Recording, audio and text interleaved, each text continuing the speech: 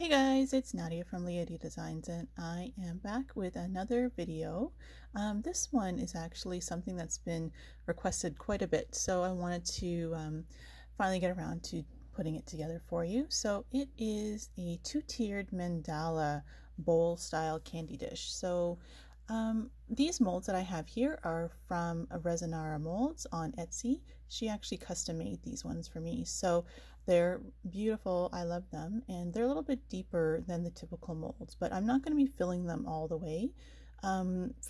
It's about halfway to fill these two molds, which I think would be about the same as filling any other mandala molds of equivalent size. So these ones are, the large one is about 10.5 inches diameter and the smaller one is about 8 inches diameter. And again, they are deeper, so if I wanted to make deeper trays, I could do that, but for bowls, I only fill them about halfway. So I need about 22 ounces of resin for these two. And then what I did is I mixed about a third of it, or a little bit less than a third of it, with glitter, and then the rest of it with the other pigment color that I'm going to be using, which is a pink color, like a blush pink. So, and I didn't do anything special here in terms of the glitter or the resin. I didn't have to let it sit and wait or anything like that. My resin that I use is from Krystal Resin, and it's like a medium viscosity resin. So generally speaking, with the amount that I actually had to mix, by the time I mixed it up and let it sit for a minute so that I could add the pigments to it, by the time I do all that, it's usually ready to go. So I'm not doing anything special here.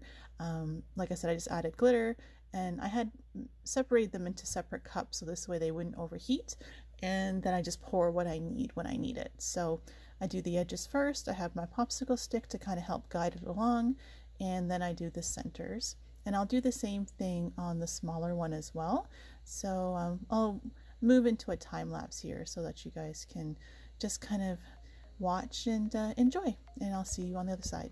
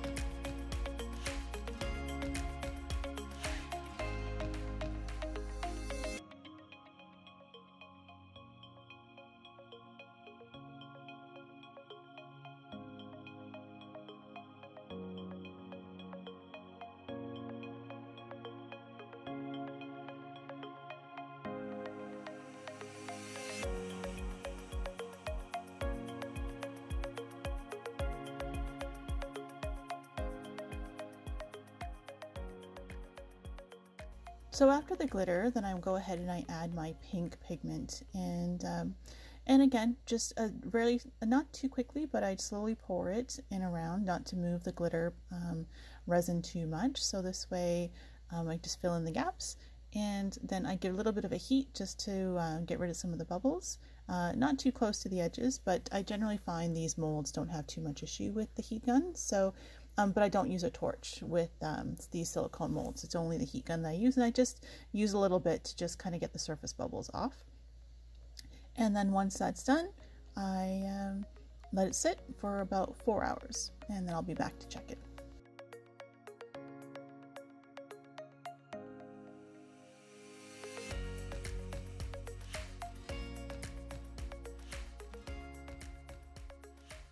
So it's about 4 hours, and what I've done is I've touched the back to see if I can touch it without leaving any fingerprints. So that's how I know that my resin is ready. Now every resin might be a little bit different, but for mine, I know it's about 4 hours to 4.5 hours that I need. So it's flexible when it comes out of the mold, but it doesn't really leave any imprints on the resin itself. And what I have is I prepped 2 bowls that I know are about the size that I need for these pieces. And I've lined them with cling wrap, just a clear cling wrap. And then as you can see, I'm just pushing the resin mandala right into the bowl and shaping it to the bowl to the shape of the bowl. And I'll do the same thing with the large one as well. And I just press it down to make sure that it's even and that it's not going to be sticking up in any parts, and that it's actually taking the shape of the bowl that I'm placing it in.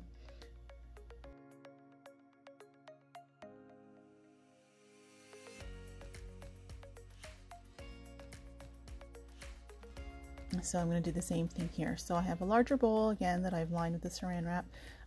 If you have a bowl that resin won't stick to, that would probably be even better, because the saran wrap does leave a bit of wrinkling on the back of the mandala.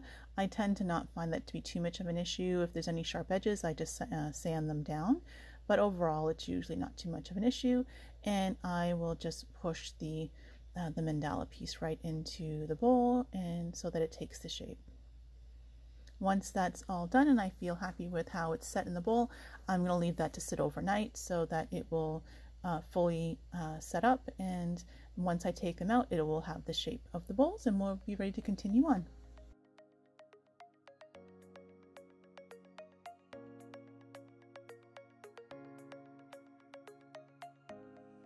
So it's the next morning and I'm just going to take these out now. So as you can see, they've taken the shape of the bowl, and they're rigid now, so they're no longer going to be moving or changing shape.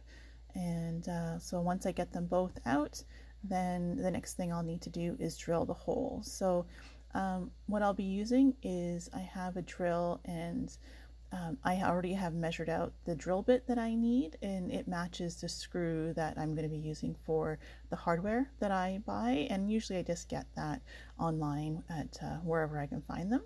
So as you can see here, and the great thing with mandalas is that generally there's a center point that's pretty obvious. So on these ones, they actually have kind of like a dot in the center, so I know exactly where it is I need to put the drill. So I'm going to go off camera, do that quick, and I'll be back. So I'm back, and there you go. So there's the hole, quickly just put into each one of the bowls there, and then I just need to add the hardware. One of the first things I'm going to show you is actually I added some feet. So because the screw is going to stick out a little bit on the bottom, it's going to cause the bottom to be wobbly. So I find that adding these little feet really helps. And again, I just got that at a local hardware store. And then the hardware actually comes with a kit. So this way you have everything you need. It has a screw and a metal washer, and then a couple foam washers. So on the bottom, I use the screw with 2 of the washers, and then the middle piece ends up having 1 of the foam washers. So I'll just show you the assembly here. It's pretty simple, and then they screw all together. You can actually use a screwdriver on the bottom with the screw if you find it's not tightening enough, and it does come with extra washers, so if you need to kind of fill in more of a gap, you can use more washers for that too, but in this case these ones were working just fine. And then you add the top handle, get it snug, and we're all set. So there you go. And so really easy. As like I said, the biggest challenge of creating these trays with the bowl style is just timing your resin to know when you need to come down and remove it from the mold. And we'll get some candies in there, and we're all set.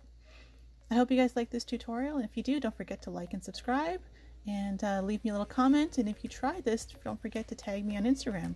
And I want to thank all my Patreons as well. Thank you guys. And if there's other videos you'd like to see, let me know in the comments. Thanks guys, take care, till the next time, bye.